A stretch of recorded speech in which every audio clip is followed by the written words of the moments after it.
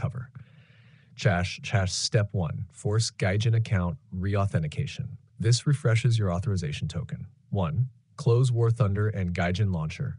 2. Press Wince R. Type. You can see the code in our conversation history, bot 3. Go to. You can see the code in our conversation history, bot 4. Delete. Login.cache. Auth.dat, if present. These files are safe to delete. Step 2. Change network MTU critical fix. Incorrect MTU causes authorization handshake failure. Find active network name. You can see the code in our conversation history. Set MTU to recommended value. You can see the code in our conversation history. Or replace Wi-Fi with Ethernet. Restart PC. Step 3. Disable IPv6. Very effective. Authorization servers sometimes fail over IPv6. 1. Control panel network connections. 2. Right-click active network properties.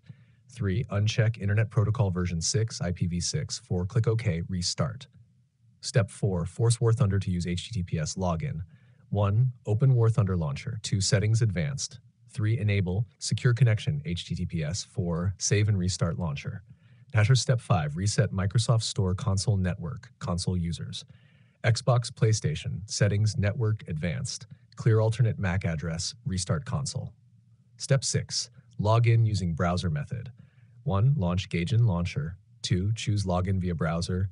3. Sign in, authorize access. 4. Return to launcher, start game. This bypasses blocked in-launcher authentication. HAP Step 7. Temporary region switch, no VPN. 1. Disconnect internet. 2. Change system region to Germany, UK, USA. 3. Restart PC. 4. Reconnect internet. 5. Launch War Thunder. If still not fixed, the authorization servers are rate limiting or under maintenance. Wait 1 to 2 hours. Avoid repeated login attempts. Do not use VPN during retries.